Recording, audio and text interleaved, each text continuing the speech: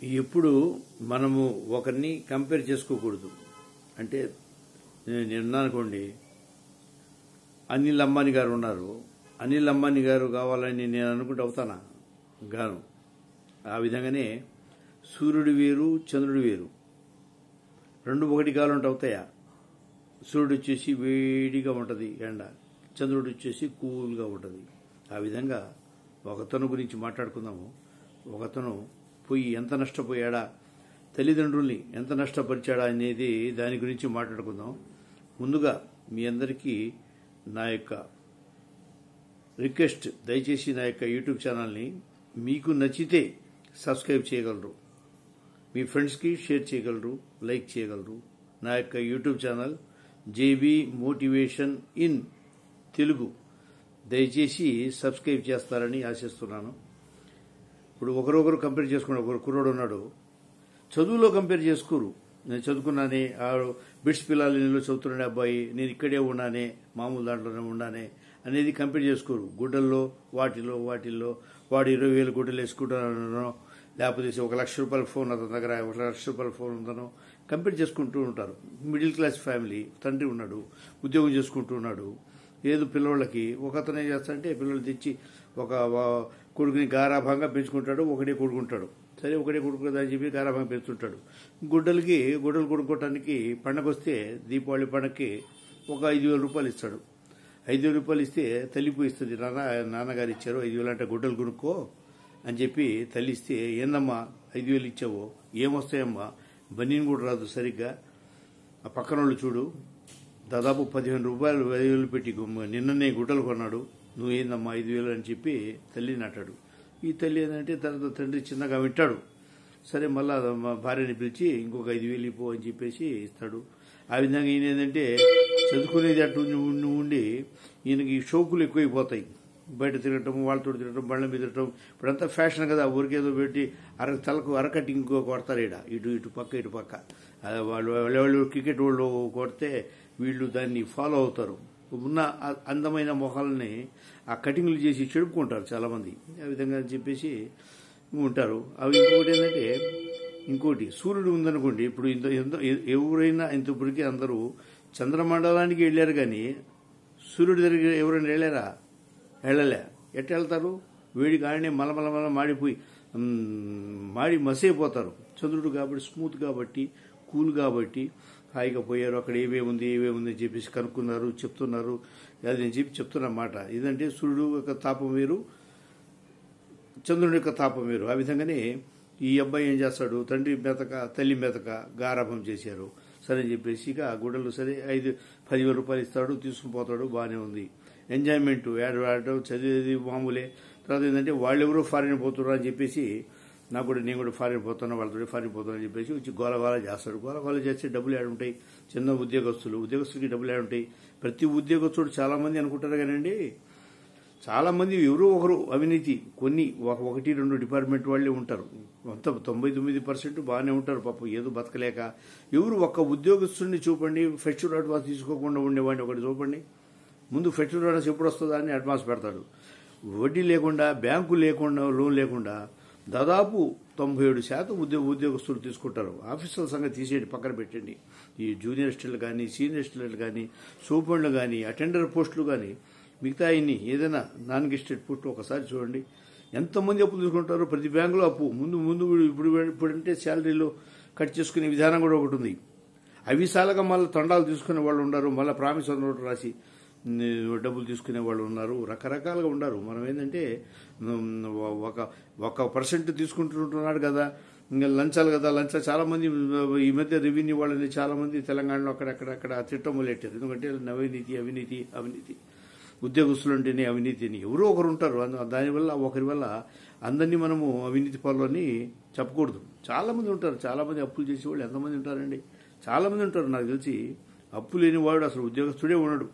ఇవన్నీ ఈ పోస్టులన్నీ అటెండర్ దగ్గర నుంచి సూపర్ పోస్ట్ దాకా తీసుకుంటూనే ఉంటారు. ఏదో ఒకటి వస్తుంటాయి. చిన్న పెళ్లిళ్ళని, అమ్మాయిల పెళ్లిని, చదువులని, అదని ఇదని వాళ్ళకు స్తోమతకు మించి వస్తాయి.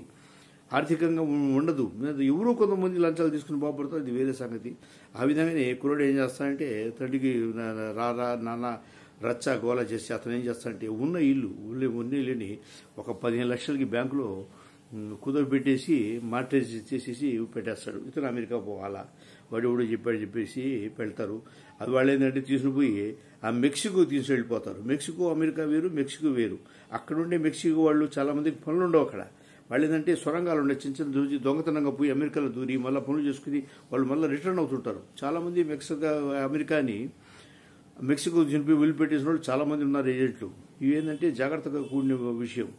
చాలా జాగ్రత్తగా ఈ ఏజెంట్లు కూడా నమ్మకుండా చాలా జాగ్రత్తగా ఉండాలి. ఎందుకంటే పాపం ఇతను తండ్రి ఇది జరిగిన యథార్థ కాదా నాకు తెలిసిన వాళ్ళలో. సరే అని చెప్పేసి వాడు 15 లక్షలు ఆడాడు, తిరిగి బ్యాంకులో అప్పు ఇచ్చేదాకా వీడు కుర్రోడు గోల. ఏంది నాన్న ఇంకా కాలేదు, ఇంకా నానలేదు. తెలుసుకోవాలి పిల్లలు ఏంటంటే మనమేంది, మన స్తోమత ఏంది, మనకు అంత కెపాసిటీ ఉందా, మనం ఎంత గుడ్డలు వేసుకోవాలి, ఎంత ఫోన్లు చేతులు వాడాలి, తర్వాత వచ్చేసి ఏ సైకిల్ మోటార్ ఎంత కాస్ట్లీది వాడాలి, మన రేంజ్కే వాడాలి. అంతేగాని శక్తికి మించి నాకు అది కావాలా, 3 లక్షల బండి కావాలా, 7 లక్షల బండి కావాలని సెల్ ఫోన్లు వచ్చింది రకరకాల 2 లక్షలు 3 లక్షలు ఉన్నాయనుకుంటా. ₹1,00,000 ఫోన్ కావాలని చెప్పి మిడిల్ క్లాస్ ప్లాన్ ఒక ఉద్యోగస్తుడికి యూడీసీ కొడుకు కొనగలుగుతాడు. ఆ కొనలేటి కష్టం. ఇక ఏంటంటే పిల్లవాడికి గారాబం ఉన్న పిల్లవాళ్ళని తండ్రి ఏం చేస్తాడు, అప్పులు చేసి లోన్లు చేసి ఇప్పిస్తాడు. అది వేరే సంగతి. ఏంటంటే కొద్దిగా వీడు కూడా తెలుసుకోవాలి. పోతాడు 10 లక్షలు పోగొట్టేశాడు. ఏముంది ఆడిపోయి పట్టుకున్నారు, ఆ పోలీసులు పట్టుకున్నారు, మెక్సికోలో ఉండిపోయినాడు. మళ్ళీ అతన్ని తీసుకురావాలంటే మళ్ళీ డబ్బులు కావాలి. ఎందుకంటే చాలా మంది ఏజెంట్ల ద్వారా చెడిపోతున్న. అది కూడా కాక కంపేర్ ఎవరితో చేసుకోవాలంటే ఒక ఉద్యోగం సంపాదించాడు. రేపు మీ యొక్క స్కిల్స్ పెంపొందించండి. స్కిల్స్ పెంపొందించడంలో ఒక గ్రాడ్యుయేషన్ అయింది, లేకపోతే ఒక ఇంజనీరింగ్ అయినారు, ఇంకోటి అయినారు. మీరు ప్రొఫెషనల్గా ఎదగాలి కాబట్టి స్కిల్స్ డెవలప్ చేసుకోవడానికి మీరు ఇంకొకరితో కంపేర్ చేసుకోవాలా. అతనే చదువుతున్నాడు, అతను ఎక్కడెక్కడ ట్యూషన్ తీసుకుంటున్నాడు, ఏమేమి గెయిన్ చేస్తున్నాడు, దాన్ని తీసుకోవాలి. కానీ వాడు బండి నడుపుతాడు, మన బండి నడుపుతాం, మన బండి అని అందాం ఆడాడు పోతుంటే ఈ అవసరమా? ఇవి ఉపయోగపడవు. ఇవి జీవితానికి ఏంటంటే ఇవి వచ్చి పనికి వచ్చే వస్తువులు కావు. అందుకని ఏంటంటే చాలామంది తల్లిదండ్రులు, చాలామంది మగ పిల్లలు ఇబ్బంది పడుతుంటారు. అది కావాలా, ఇది కావాలి, లేకపోతే కోపము, నేను అన్నం తిన్ను, నేను ఇంట్లో నుంచి బయటికి వెళ్ళిపోతాను అంటాడు. యాడికి పోతావు నువ్వు? యాడికి పోతావు? యాడ బతకలుతావు? నిన్ను స్నేహితులు ఎంతమంది చేస్తారు, ఎన్ని రోజులు చేస్తారు? ఒక రోజు 2 రోజులు భోజనం పెడతారేమో, అంతగానే బతకాలి. యాడ బతుకుతావు?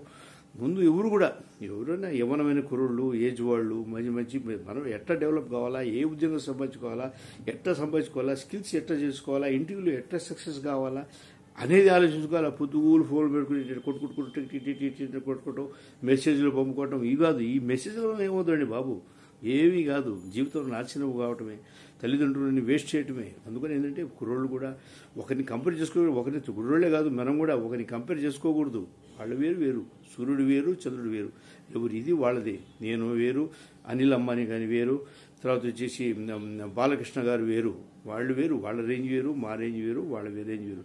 ఎవరికి వాళ్ళే. అంతేగాని మనం ఏంటంటే డెవలప్ కావాలని చెప్పి చేసుకోవాలి. కానీ నేను అయిపోతాను, బాలకృష్ణ అయిపోయి నేను కూడా సినిమాలో నటిస్తానంటే అవుద్దా? కాదు.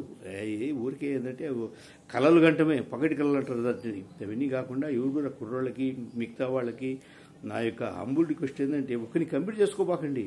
మీ వరకు మీరు ఎట్లా బతకాలా, అప్పులు లేకుండా ఎట్లా బతకాలా, జీవనం ఎట్లా సాగించాలా అనేదే గుర్తుపెట్టుకోండి. పిల్లవాళ్ళు ఉన్నారు, చదువు కోసము, ఉద్యోగాల కోసం ఏ స్కిల్స్ తీసుకోవాలి, ఏ స్కిల్స్లో ఇప్పుడు లేటెస్ట్ ఏమేమి టెక్నాలజీ వస్తుంది, ఏ టెక్నాలజీ ఉపయోగించుకుంటే మనకు ఉద్యోగం వస్తుంది అనేదే ఆలోచించుకోవాలి. ఆ రేంజ్లో ఉండి నువ్వు గెటన్ అవుతావు. నువ్వు తల్లిదండ్రులని నువ్వు ప్రశ్నించేది ఏమి ఉండదు. ఎందుకంటే నీ భార్య వస్తే అసలు తల్లిదండ్రులని దూరం పెట్టేస్తుంది. ఇప్పుడు అందరూ దాదాపు 90% ఉన్నారు. ఎవరు కూడా వచ్చే కోడళ్ళు, కొత్త కోడళ్ళు, అత్తల్ని ఎవరు చుట్టం, మామల్ని ఎవరిని చుట్టంలే. నీ పెళ్ళాం కోసం, నీ కోసం, నీ పిల్లల కోసం బాగుపడటానికి నువ్వు బాగుపడు. అంతేగాని వాళ్ళని పెట్టి డబ్బులని పోగొట్టేశాడు పాపం. అనవసరంగా ఇల్లు అమ్ముకున్నారు. నీకేముంది, దిగులే కదా, దిగులతో కూడిన పని కదా. వాడు పోయి అక్కడ పోయి ఆ మెక్సికో నుంచి రావడానికి మామూలు విషయమా? లేనిపోయి ఇది పట్టుకుంటే ఎంతండి. ఎందుకండి ప్రాపర్ ఛానలే పోవాలా. అంతేగాని ఏదంటే ఇవ్వబడి వాళ్ళ మాట్లాడి వీళ్ళ మాట్లాడి ఏజెంట్ల మాట్లాడి చాలామంది చాలా రకాలుగా నష్టపోతున్నారు. అందుకని ఏంటంటే పిల్లలు మీరు కూడా ఎవరైనా కూడా జాగ్రత్తగా ఉండండి. ఏజెంట్లోని వాటిని తెచ్చేసి నమ్మబాకండి. జెన్యున్ అయితేనే పోండి. తొందరపాటుతనం అనేది పనికిరాదు. జాగ్రత్తగా ఆలోచించి ఓ నిర్ణయానికి రావాలని చెప్పేసి అందరినీ మనస్ఫూర్తిగా కోరుకుంటున్నాను. నమస్తే.